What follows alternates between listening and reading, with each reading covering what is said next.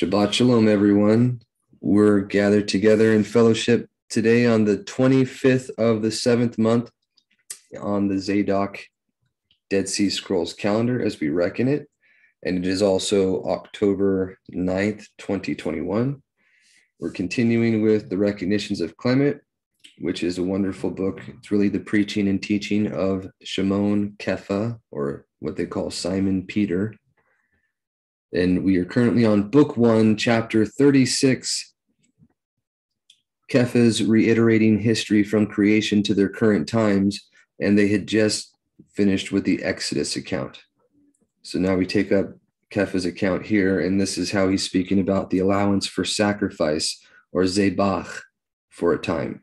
It says, when meantime, Moshe, that trustworthy and wise steward, perceived that the vice of sacrifices to idols had been deeply ingrained into the people from their association with the Mitzrayim, and that the root of this evil could not be extracted from them, he allowed them sacrifice, but permitted it to be done only to Yahuwah, that by any means he might cut off one half of the deeply ingrained evil, leaving the other half to be corrected by another, and at a future time, by him, namely, concerning whom he said himself, a foreteller will Yahuwah your Elohim raise unto you, whom you will hear even as myself, according to all things that he will say to you.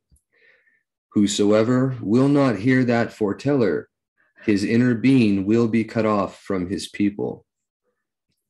And as we go, you'll get a little more detail about the things that caused, like the Mitzrayim, how their false worship started.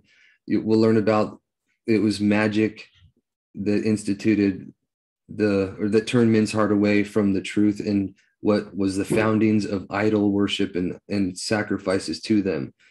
But that's later on. So I'll leave it for that time. However, if you are familiar with Alexander Hislop's Two Babylons, then the information that's in there directly correlates with the things that we'll also be reading in here, and how the errant religions and the false worship started. To make a long story short, Satan was the anointed cherub that covers in the Shamayim. He'd read the scrolls that were there, the Shamayim tablets as they're called, and he would have been familiar with his creation, the history and what would happen. And he has perverted things and brought in errant things through the world in diverse means to pervert the true message that was always going to be coming from our Father through our Mashiach. And that's why you see before he came pagan things that are reminiscent of stuff that's in Scripture, but it's twisted. Anyways, to get back on point here. It says, in addition to these things, he also appointed a place in which alone it should be lawful for them to sacrifice to Yahuwah. And all this was arranged with this view, that when the fitting time should come, and they should learn by means of Yahushua that Yahuwah desires mercy or loving kindness and not sacrifice, and that they might see him who should teach them that the place chosen of Yahuwah, in which it was suitable that victims should be offered to Yahuwah, in his Hokmah, and that on the other hand they might hear that this place, which seemed chosen for a time, often harassed as it had been by hostile invasions and plunderings, was at last to be wholly destroyed. And when he came, he did say that. He mentioned that he doesn't desire sacrifices, but obedience, and that the dwelling would be destroyed because they weren't listening, right? And in order to impress this upon them, even before the coming of Yahushua, who was to reject at once the sacrifices and the place, it was often plundered by enemies and burnt with fire, and the people carried into captivity among foreign tribes, and then brought back when they betook themselves to the loving kindness of Yahuwah, or mercy of Yahuwah, that by these things they might be taught that a people who offer sacrifices are driven away and delivered up into the hands of the enemy, but they who do mercy and righteousness are without sacrifices freed from captivity and restored to their native land. But it fell out that very few comprehended this. For the greater number, though they could perceive and observe these things, yet were held by the irrational opinion of the vulgar or the common. For right opinion with liberty is the exclusive right of a few. And this is what you see throughout history, where it was only a select few that held the truth and carried it down. Moshe then, having arranged these things and having set over the people one Yahushua to bring them to the land of their fathers, himself by the command of the living El, went up to a certain mountain and there died. Yet such was the manner of his death that till this day no one has found his burial place. When therefore the people reached their father's land, by the providence of Yahuwah, at their first onset, the inhabitants of immoral races are routed, and they enter upon their paternal inheritance. I want to point out something. If you remember, Yahushua Mashiach was said to be the foreteller that's coming like unto Moshe in all things, and him we should listen to. Moshe's burial place was not found after he was dead. It seemed like he was rejected, and yet he was accepted as his most trustworthy. These are all different themes in there that are reminiscent of what our Mashiach would walk out as well. I just want to point that out if anyone wasn't familiar with it. There's many more different parallels there that are mentioned in a variety of places, but that's also one of them. This is, to back up, this is, at their first onset, the inhabitants of the immoral races are routed, and they enter upon their paternal inheritance, which was distributed among them by lot. For some time thereafter, they were ruled not by kings or sovereigns, but judges, and remained in a somewhat peaceful condition. But when they sought for themselves tyrants rather than kings or sovereigns, then also the regal ambition, or with regal ambition, they erected a hekel or temple in the place that had been appointed to them for prayer. And afterwards, through a succession of immoral sovereigns, the people fell away to greater and still greater impiety. But when the time began to draw near that what was wanting in the Mosaic institutions should be supplied, as we have said, and that the foreteller should appear of whom he had foretold that he should warn them by the loving kindness of Yahuwah to cease from sacrificing, lest they might suppose that on the cessation of sacrifice there was no remission of sins for them, he instituted mikvah, or immersion by water amongst them, in which they might be absolved from all their sins on the invocation of his name, and for the future, following a perfect life, might abide in immortality, being purified not by the blood of beasts, but by the purification of the Chokmah of Yahuwah, which is Yahushua. Subsequently, also, an evident proof of this great mystery is supplied in the fact that everyone who, believing in this foreteller who has been foretold by Moshe, is immersed in his name, will be kept unhurt from the destruction of war that impends over the unbelieving tribe. Now, this part, if you have ever heard of me talking about the ancient history of Caldonia, you'll see many examples of that very thing. If you're familiar with the time of the Maccabees, in particular, where the people are gathered together and Antiochus is trying to get a horde of elephants to trample them, While they were all innocent as doves, they were protected miraculously multiple times from that. In many different ways, his people, as a body politic collective not doing evil, is protected from harm, while the immoral are given up to destruction. And that very same pattern is also seen in the War of the Yahudim by Yahusuf, or Flavius Josephus, where he records the events of the destruction of Yerushalayim, when Cassius brought the armies of Rome before them and then left. That was the sign that our Mashiach said, when you see the armies surrounding Yerushalayim, know that its destruction is nigh, therefore flee. And after that happened and they removed themselves, that was when his body people left, and they avoided the destruction. In that same way, multiple times through history, his people are protected for doing the same thing. And if you get the ancient history of Caledonia, example after example, you'll see of that very thing happening, both while they're outside of their own promised land during I think it was 3 generations that they had to go through.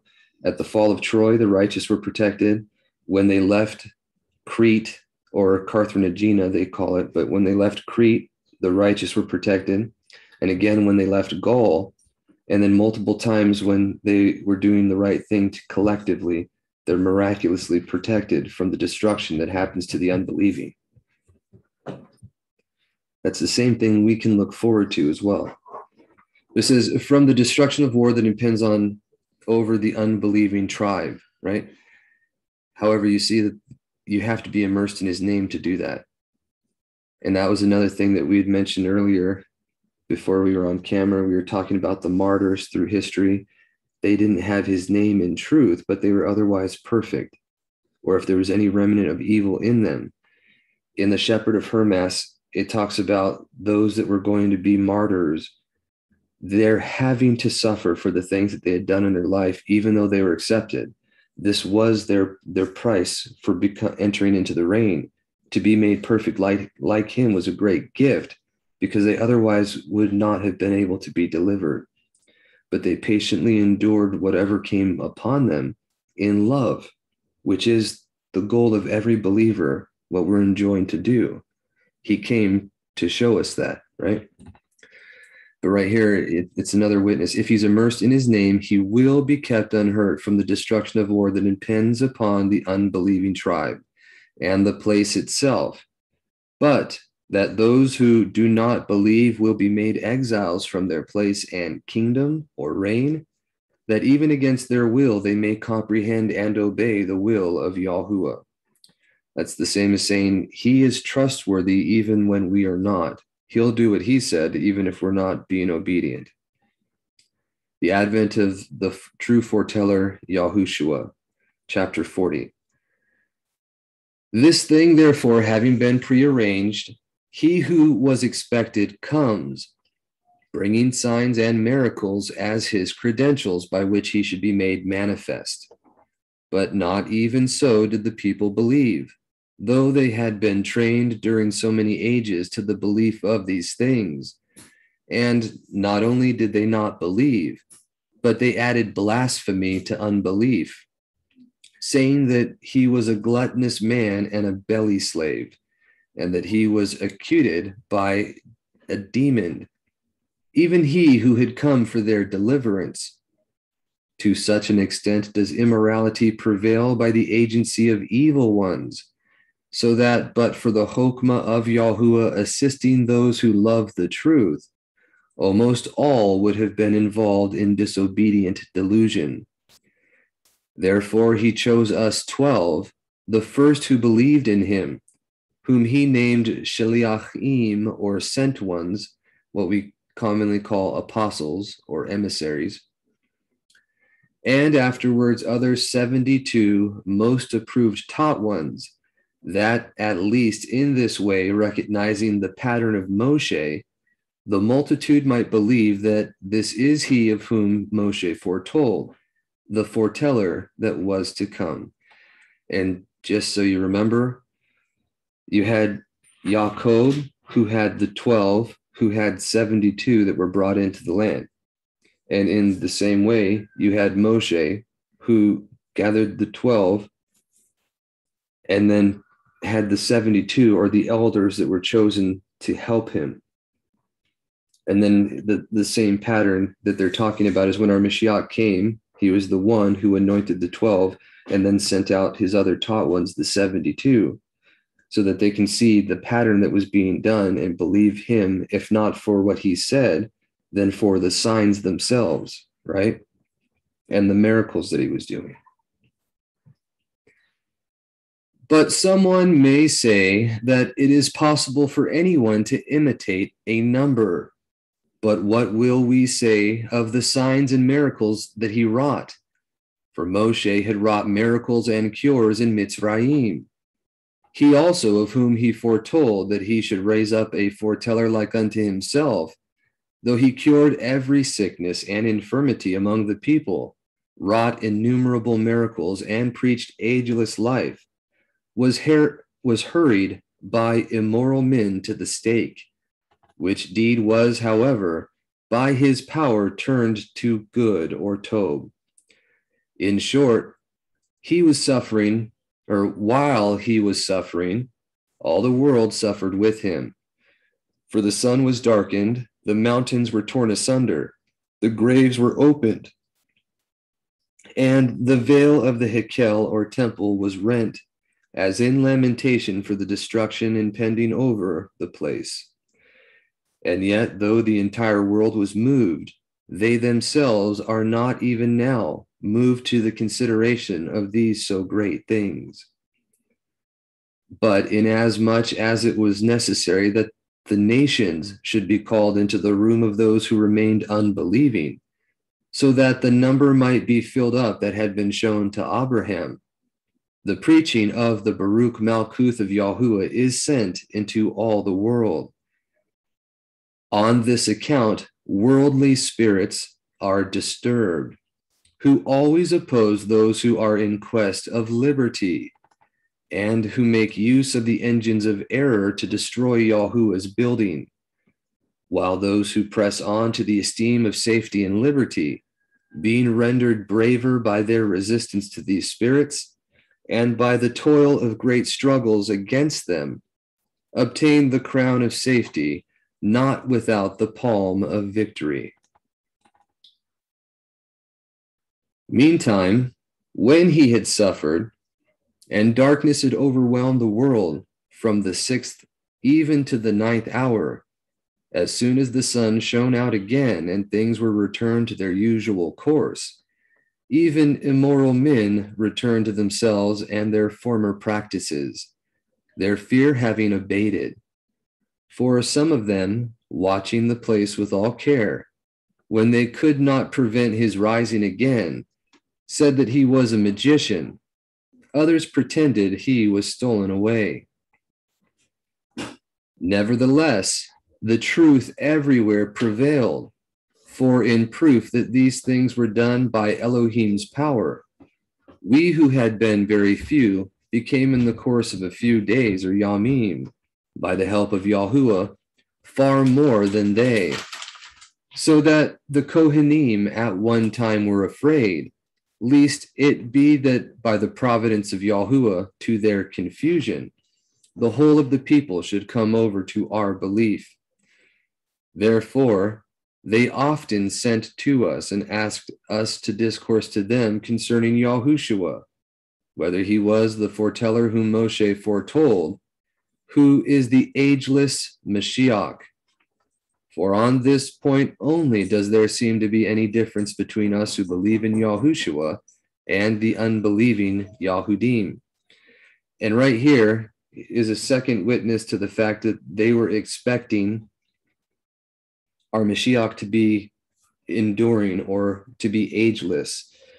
Another one is in the scriptures, right in the renewed covenant, where the people are gathered to him, and they say to him, we've heard that when the Mashiach endures forever, who is this son of Adam, right?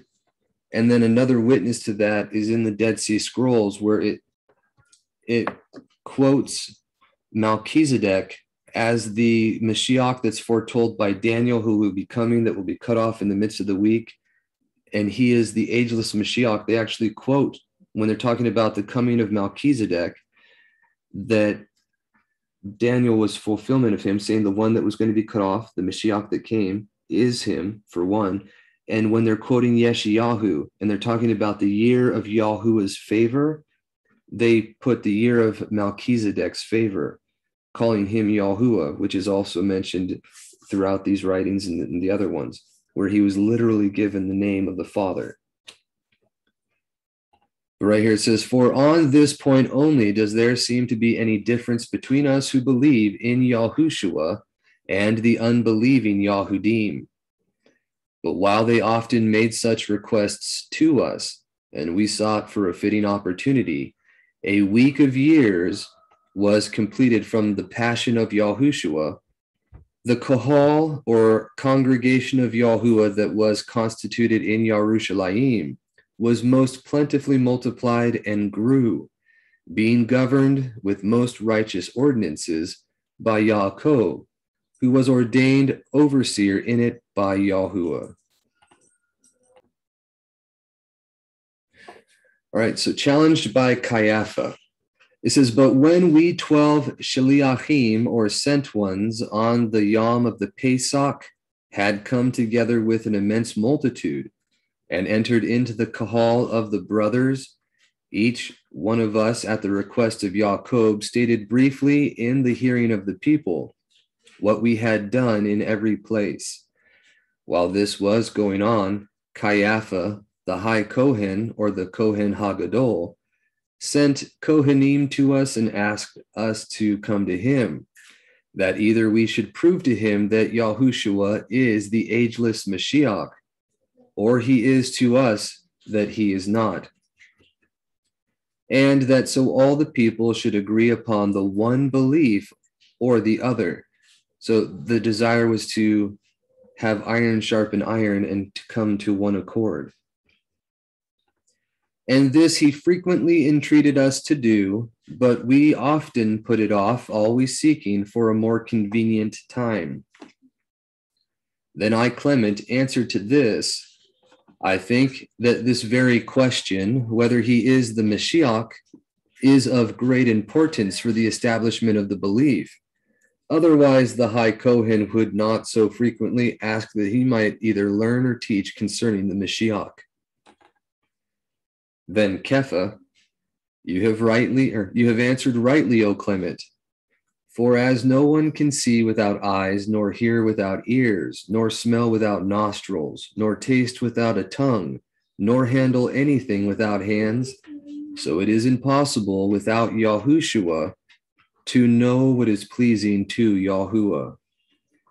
And that's the same, without the word, we can't know what to avoid.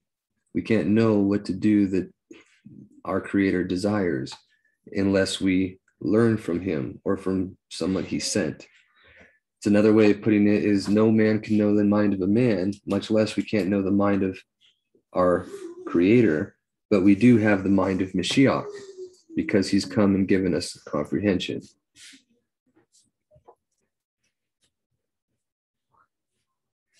This is, and I answered, I have already learned from your instruction that this true foreteller is the Mashiach, but I should desire to learn what the Mashiach means, or why he is so called, that a matter of so great importance may not be vague or uncertain to me.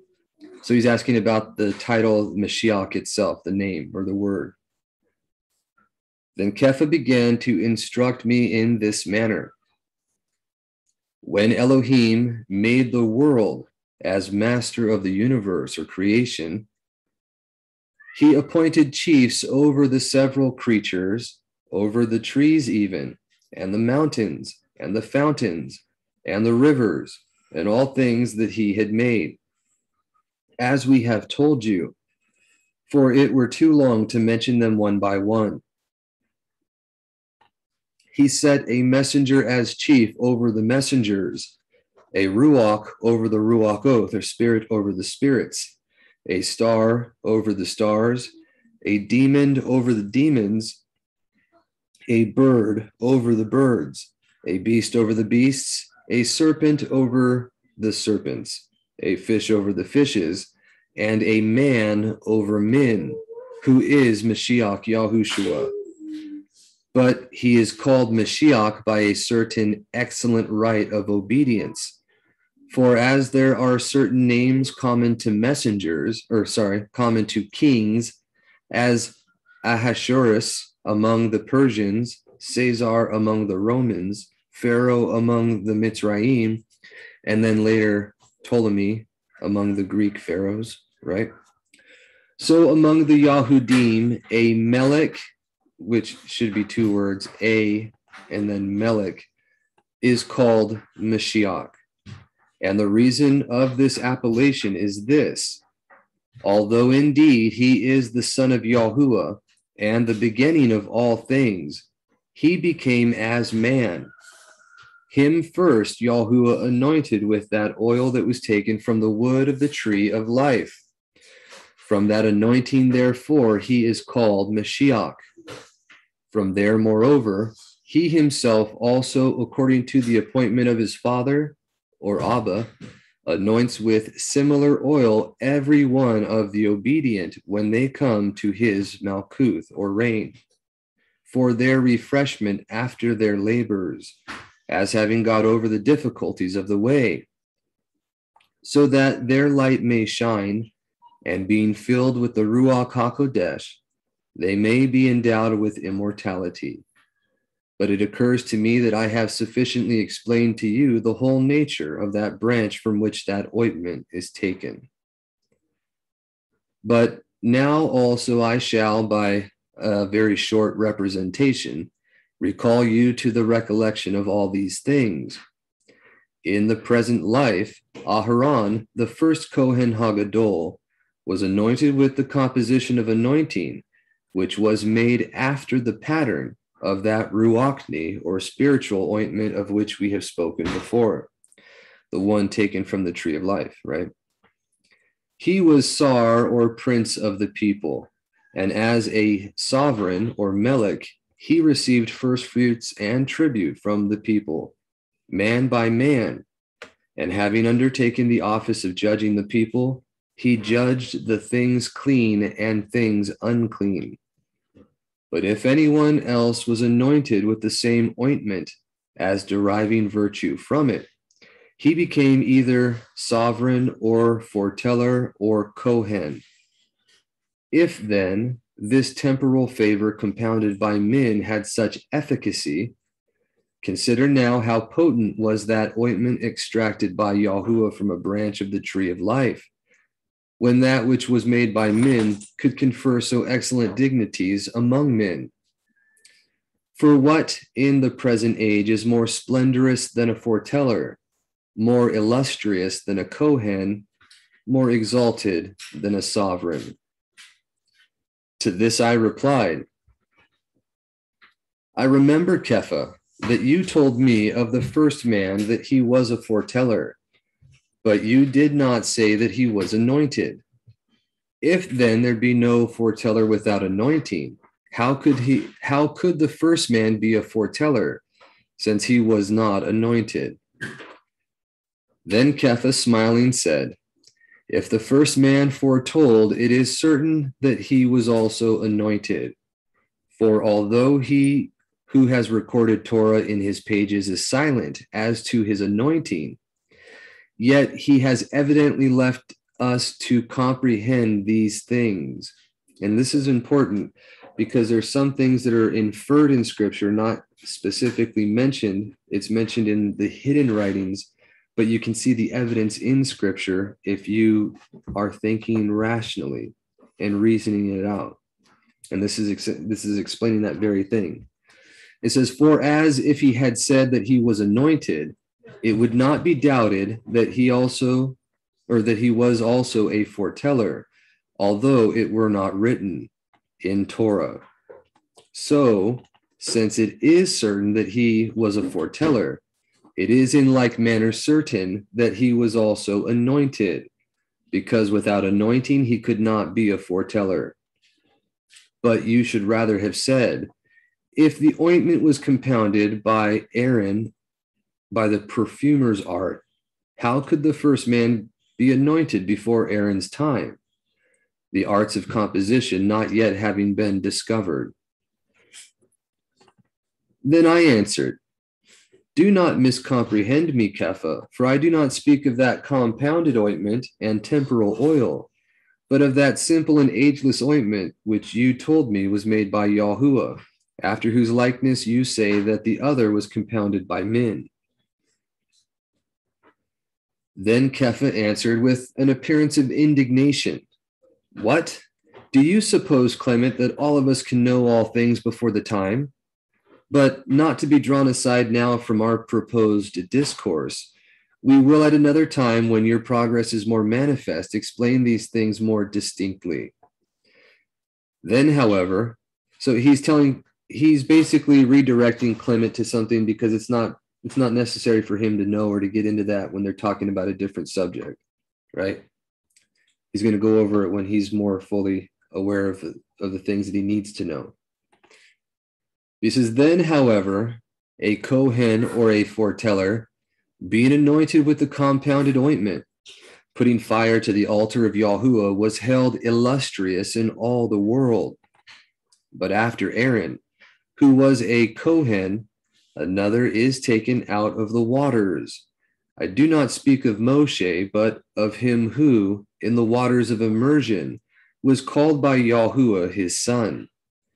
For it is Yahushua who has put out by the favor of immersion that fire that the Kohen kindled for sins. For from the time when he appeared, the anointing has ceased, by which the office of Kohen or foreteller or sovereign was conferred. His coming, therefore, was predicted by Moshe, who delivered Torah of Yahuwah to men, but by another also before him, as I have already informed you. And he's saying that the illusion of his first coming was seen in Yaakov and in what he had done in his life. He therefore intimated or hinted that he should come humble indeed in his first coming, but splendorous in his second. And the first indeed has been already accomplished, since he has come and taught, and he, the judge of all, has been judged and slain. But at his second coming, he will come to judge, and will indeed condemn the immoral, but will take the obedient into a share and association with himself in his Malkuth, or reign. Now the belief of his second coming depends upon his first. For the foretellers, especially Jacob and Moshe, spoke of the first, but some also of the second. But the excellency of foretelling is chiefly shown in this, that the foreteller spoke not of things to come according to the sequence of things. Otherwise, they might seem merely as wise men to have conjectured what the sequence of things pointed out. And he's about to explain what that meant, right? But what I say is this: it was expected, or it was to be expected, that Mashiach should be received by the Yahudim, to whom he came, and that they should believe on him who was expected for the deliverance of the people, according to the traditions of the fathers, but that the nations should be adverse to him, since neither promise nor announcement concerning him had been made to them. And indeed, he had never been made known to them even by name. Yet the foreteller, contrary to the order and sequence of things, said that he should be the expectation of the nations, and not of the Yahudim. And so it is. For when he came, he was not at all acknowledged by those who seemed to expect him, in consequence of the tradition of their ancestors. Whereas those who had heard nothing at all of him, both believe that he has come, and hope or expect that he is to come. And thus, in all things, foretelling appears trustworthy, which said that he was the expectation of the nations. The Yahudim, therefore, have erred concerning the first coming of Yahuwah, the first coming of Yahuwah, speaking of our Mashiach, not the Father, but he was called by the Father's name. This is something that you'll see more in here and throughout the common scriptures once we start going over what the placeholders are about. And just for the record, so anyone wants to look into it, if you look up what's called Nomnia Sacra, which is Latin for sacred names, you'll find the information about the placeholders used in the Greek manuscripts for about 1400 years or 1300 years, or sorry, 1100 years, from about 300 AD to 1400 AD, and the coming of the Textus Receptus.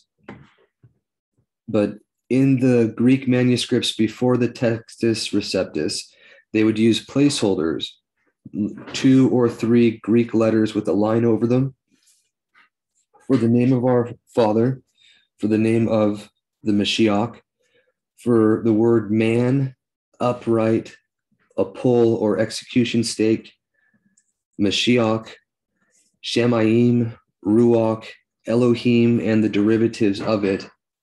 And anytime they would be talking about our Creator or the Mashiach, they would use the placeholders for talking about his Ruach instead of the Spirit. But when they talked about it in other places, they would just use the regular word for Greek because it didn't matter. When it was talking about his things, it was set apart and unique. It was separate and not to be mixed. And so they used the Hebrew word in place of the placeholder there. They would not use the Greek. So once we get into that, you can see the placeholders, and then all throughout the renewed covenant writings, he's called by the Father's name, all over the place, all the letters, all the endings and beginnings of it, even in the good news accounts. In the book of Luke, when the messengers are announcing to the shepherds, they say that today, or this Yom, has been born in the city of David, a deliverer, Mashiach Yahuwah. And again, at the end of Luke, when they're going, it says, and they did not find the body of Yahuwah, Yahushua. That's in one of the good news accounts itself. There are, I think it's in the book of Yahuchanan as well, but I don't know about the other two. However, all throughout the epistles, every one of them, he's called by the Father's name. And that's something that we don't see unless we know about the placeholders. Here, though, and in places outside of it, like the Dead Sea Scrolls with the coming of Melchizedek, as I mentioned, that he's directly called Yahuwah, or they'll put like Melchizedek when they're quoting Yeshayahu, and they're talking about the year of Yahuwah's favor. They say the year of Melchizedek's favor. So right here again, you can see that the first coming of Yahuwah is mentioned, which is our Mashiach. And on this point only, there is disagreement between us and them. For they themselves know and expect that Mashiach will come, but that he has come already in humility. Even he who is called Yahushua, they do not know. And this is a great confirmation of his coming, that all do not believe on him.